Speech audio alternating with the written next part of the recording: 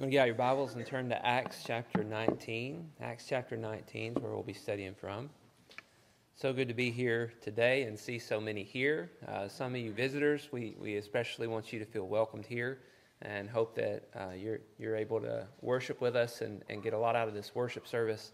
If you have any questions about anything that's going on here and you need to ask those, there's plenty of members here that'd be happy to speak with you about that. And hopefully you'll stick around so we can connect with you a little bit.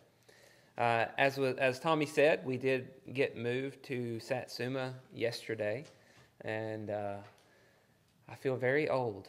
My body is hurting still, and I didn't even do the heavy work. We had some young guys that did an amazing job lifting a lot of the heavy pieces and even taking them upstairs to our house.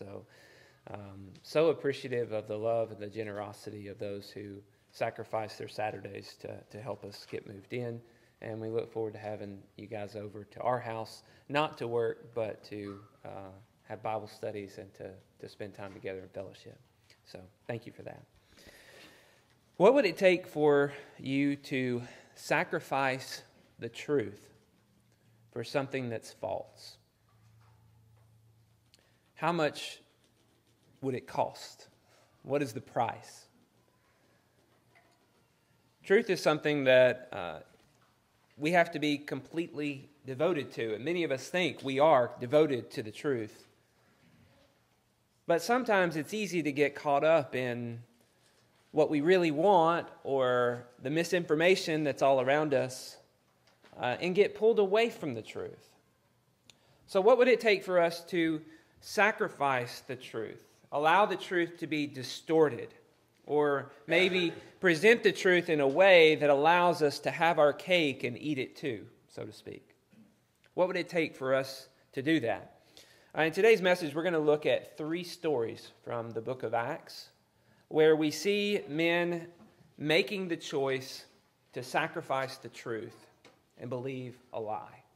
And I think as we study through that, we're going to learn some valuable lessons about ourselves and maybe our tendencies to believe lies in our life and how easy it is for us to just let go of the truth so that we can enjoy a lie and the importance of us not doing that. To start off with, if you're there with me in Acts chapter 19, we're going to read in verse 8, starting in verse 8.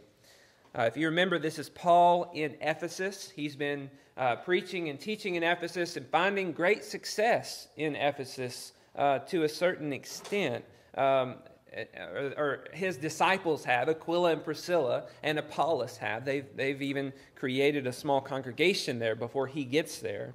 But whenever he comes, this is him preaching. In verse 8, it says, he entered the synagogue and for 3 months spoke boldly, reasoning and persuading them about the kingdom of God. But when some became stubborn and continued in unbelief, speaking evil of the way before the congregation, he withdrew from them and took the disciples with him, reasoning daily in the hall of Tyrannus. This continued for 2 years, so that all the residents of Asia heard the word of the Lord, both Jews and Greeks. As we look at this text, we see Paul trying to persuade the Ephesian Jews, like we've seen him trying to persuade the Jews everywhere. And he's gone into the synagogue and he's reasoned with them and he's explained the gospel to them. And again, some have stubbornly rejected the truth of the gospel. And in this case, it says something interesting. It says, they speak evil of the way. And here's Paul sharing the good news. The Messiah has come. Jesus, what is the Messiah? He died on the cross. He was resurrected. God demonstrated his choice of Jesus as the Messiah, his power over death by raising him from the dead. And they speak about Paul that he is in some way evil.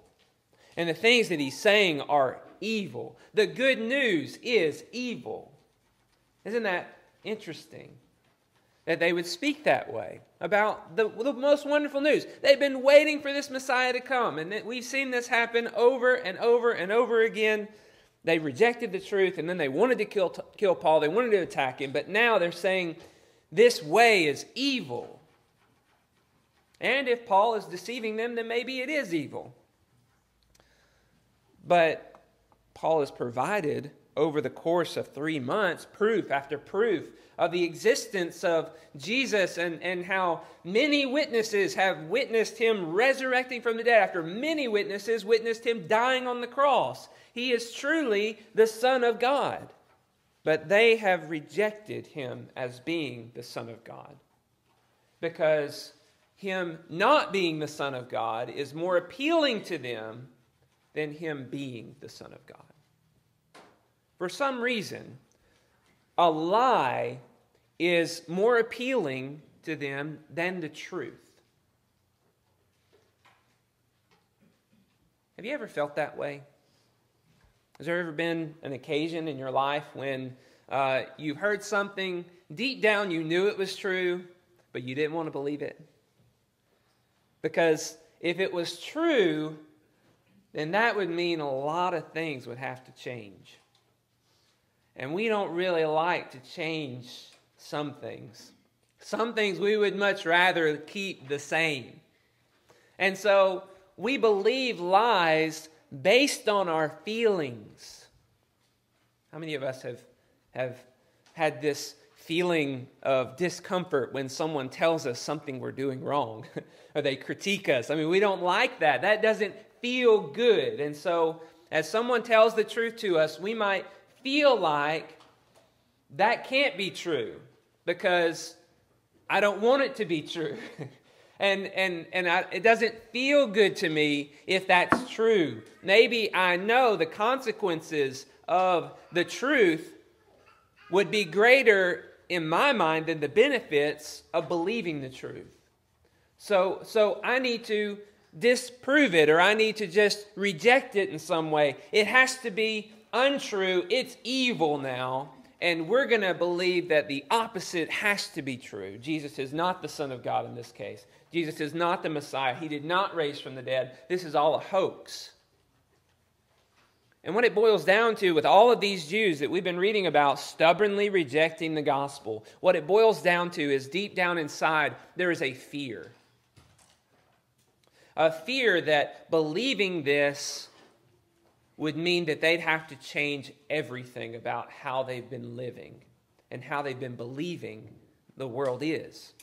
Because you see, the Jews in all of their beliefs that they've concocted and all of their traditions that they've developed over the years, they've gone away from what God really cares about. And they've made much about things that God doesn't care anything about. And they're really good at those things. And the things that God really cares about, they've made little of. And they would much rather just not make those changes. There's heart changes that would be needed. They would have to appear humble and lowly instead of proud and arrogant. They would have to appear to be wrong in many ways that Jesus taught that was against their traditions and their way of doing things. They would have to lower themselves, and they don't like that. Well, we don't like that either. I mean, just being honest, we don't like that either. We don't like to be lessened in the eyes of people around us. And being wrong means we're not as good as maybe we're trying to appear to be. So the lies appeal to us more than the truth. And this is why we reject the truth. As I said, what will you sacrifice for the truth? Well, what will it take for you to sacrifice the truth for a lie?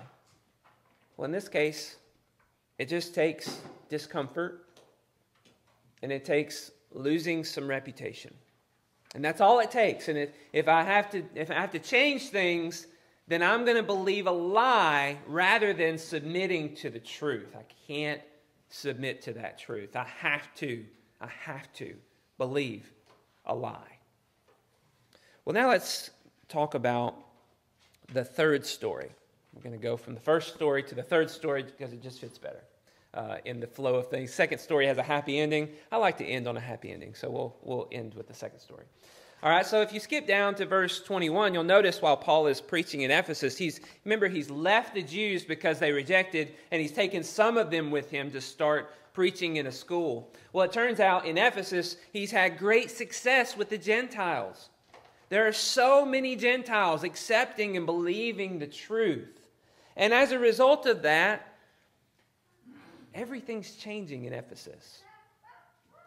The whole society, the whole culture is changing in a way that affects people's finances. And there's a man in this story named Demetrius. Demetrius is a silversmith. He's a craftsman. He worked to build the idols for the goddess Artemis, who is. They have a temple in Ephesus that everybody travels to this area to go and to see this temple. And so he is a silversmith who builds these little carved images that get sold. And there's other craftsmen with him. And they don't like the fact that Paul has had such great success with the Gentiles. So Demetrius gets all those craftsmen together and they attempt a coup. They attempt to overthrow the Christians and Paul and all of his work. They want to stop it. So they rile up a crowd. And listen to what happens. Verse 25 beginning, it says, "Then he gathered together," this is Demetrius, "gathered together with the workmen in similar trades and said, 'Men, you know that from this business we have our wealth. And you see and hear that not only in Ephesus, but in almost all of Asia, this Paul has persuaded and turned away a great many people, saying that gods made with the hands are not gods.'" Can you imagine the audacity? "And they're in danger not only that this trade of ours may come into disrepute, but also that the temple of the great goddess Artemis may be counted as nothing, and that she may even be deposed from her magnificence, she whom all Asia and the world worship." And when they heard this, they were enraged and were crying out, "Great is Artemis of the Ephesians!" So the city was filled with confusion, and they rushed together into the theater, dragging with them Gaius and Aristarchus, Macedonians, who were Paul's companions in travel. So we'll stop there. Notice that Demetrius has riled up the crowds in this theater to say, "Great is Artemis of the Ephesians." They're so focused on what they're known for. They're so focused on the popularity that they've gained because of this temple and because of all the things that they've been working for and working toward all their lives. And they care so much about their identity that they're willing to reject the truth. But really, as we study this and you look at the first of this, you learn it's really about the money. You see, the truth sometimes hurts our pocketbooks. Makes it to where we have to give up money and it makes it to where we lose money. And so they're not too happy about that, right? These silversmiths, their livelihood is tied up in these idols that are now useless because they're useless. Because nobody's putting value in it anymore. And so they want to believe the lies because the truth hurts their finances. It makes it to where they can't buy the things they want. They're not as wealthy as they once were. Can you imagine this? Imagine in our society if people were willing to believe the truth so much that they changed their lives. That they actually put their faith and trust in Jesus and they put away the sinful things that they've been pursuing all their lives. I mean, think about how many businesses would go broke as a result of this. Pornography business would be gone, right? Non-existent. How wonderful would that be? But also other businesses. I mean, psychiatrists and counselors. I mean, relationships would be mended that were once broken because those who put their faith and trust in God and Christ are seeking to love others and not attack them out of selfish ambition and rivalry. So there'd just be a number of areas in life where the businesses would just dry up because people are acting like Christ acted. And really a lot of the businesses in our society, the lawyers, the marketing experts, all those people would have to completely rethink their jobs, because a lot of their jobs are blossoming because sin's all over the place. It's rampant. Imagine how upset they'd be if they lost their money. How would you feel if your business dried up because people started to change and believe what is true? Would you be okay with that? Would you be okay with having to completely restructure your life and all the work that you've always done in your life to have to go out and to learn a new trade, maybe later on in life? That's huge, right? That's a motivator. Money may be a motivator for us to want to believe a lie rather than to submit to what is actually true. We might sacrifice the truth in that case. Because we need our money. We need our comforts and our luxuries in life. Now let's go back to that second story.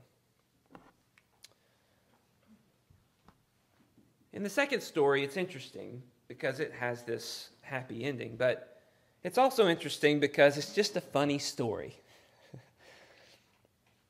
You see, there's a time there in Ephesus when Paul is extremely successful, not just with spreading the gospel, but because there's so much faith, it seems as though he's successful in doing miraculous signs and miracles, healing people, casting out demons. God gave him great power in Ephesus so that his word was being believed and submitted to across the board, all over the place. And so people were coming and getting a handkerchief and taking it to the sick person. If they just touched the handkerchief, that person was being healed.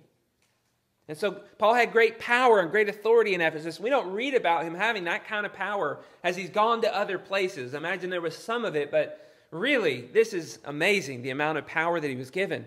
And it became so known and so notable that, notice what happened when some traveling Jewish exorcists show up in Ephesus. Look at verse 13. It says, then some of the itinerant, that's traveling, Jewish exorcists undertook to invoke the name of the Lord Jesus over those who had evil spirits, saying, I adjure you by the Jesus whom Paul proclaims. 7 sons of the Jewish high priest named Sceva were doing this. But the evil spirit answered them, Jesus I know, and Paul I recognize, but who are you?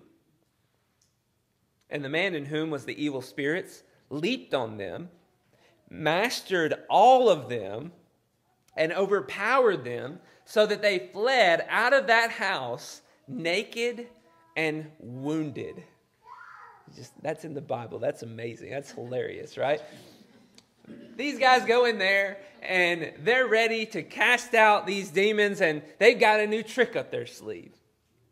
Paul's got this down. He just says these words. So they go in there and they say the same kind of words, and they say, by the name of Jesus and the power of Jesus, whom Paul proclaims, I command you to be cast out of them. And the Spirit talks back to them. Jesus I know. Paul I'm familiar with. That's fascinating. The demons know who Paul is. I'm familiar with Paul. But who are you?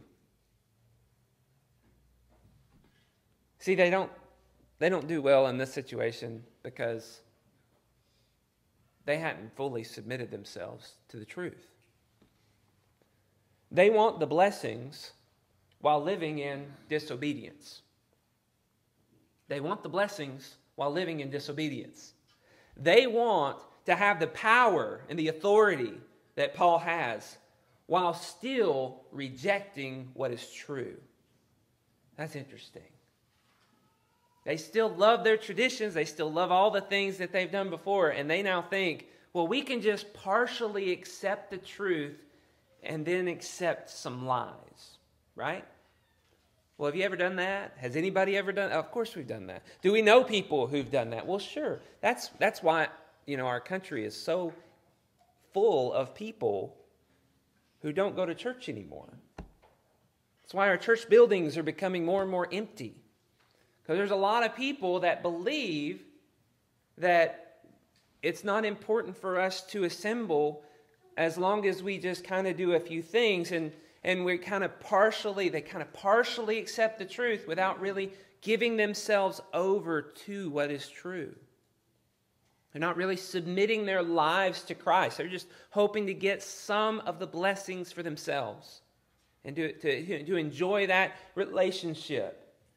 But notice, these guys who had not joined themselves to the church, to the body of Christ, they've not submitted to Christ, they've not given God their lives, they connect with the spiritual realm and they find they're naked and wounded. They're not connected to God. They don't have the relationship that they think that they have. And because of that, the spiritual realm is able to attack them. They have no protection, as Paul does. They have no relationship that's deep because of that. And we ourselves, we can think, okay, well, I believe part of the truth, and I go to church services, and we think, okay, I'm good, but we haven't really submitted to the truth yet. And we're kind of partially in and partially out. We're kind of riding the fence. We do what we want when we leave this building. We try to act right whenever we come in. We can do this same thing. And notice, that too is believing a lie. If you believe part of the truth and you believe a lie, you believe the lie. You don't get away with that. You don't pull one over on God. In fact, in some ways, this is kind of the worst scenario. You're in the worst situation because you're not really getting any blessings and you're kind of miserable as you're trying to appear like you are. But like I said, there is a happy ending to this story. You see, after these Jews go into this place and they get beaten up, 7 of them get beat up by one guy to the point where they're naked and wounded, people hear about that. And it says, because they hear about that, some believe. Look at verse 17. It says, "This became known to all the residents of Ephesus." How embarrassing. Both Jews and Greeks. And fear fell upon all of them. And the name of the Lord Jesus was extolled.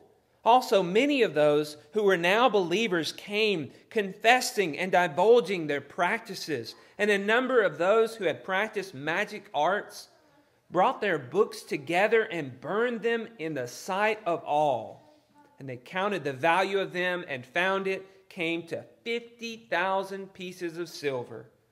So the word of the Lord continued to increase and prevail mightily. Notice the result of this event was believers who confessed and divulged all of their practices, all of their deceptions, all of their lies. They stopped being on the fence about things. They didn't choose to just say, okay, yeah, I believe, but I've still got to make my money with my magical practices and services, so I'm still going to offer those. No, they said, we're done. And we don't know what the future is going to hold because this is the way we lived and this is the way we made our money and this is the way we enjoyed life. And now we can't do that anymore. But we believe. And we believe enough to submit everything to God, to give our lives to Him. That's a happy ending. They sacrificed the lies for the truth. Don't you imagine that was hard? But don't you imagine that was wonderful? I bet there was a lot of joy in watching those flames burn up all of those books. And finally, accepting the truth that sets them free. Knowing that there's real power in the name of Jesus. Unlike anything they've ever experienced. It's an amazing, amazing turnaround as we see in these Gentile people that they would believe to that point of confessing all that they've done for everybody to know and to glorify the name of Jesus as being the name that is the one that they will follow and that everyone should follow. Let's talk about some lessons learned and just kind of review some of these things. The truth is, there's a lot of different responses to the truth. People believe, in a lot of cases, what they want to believe. They believe what feels good to them. They believe what they think their parents would want them to believe. They believe what gives them a more comfortable life. And they believe a certain way to try to avoid discomfort, to try to avoid changing things and messing up the comfortable, easygoing life that they're going through. And a lot of times we want to think that we can believe a partial truth and then also believe a lie. But that's the worst situation.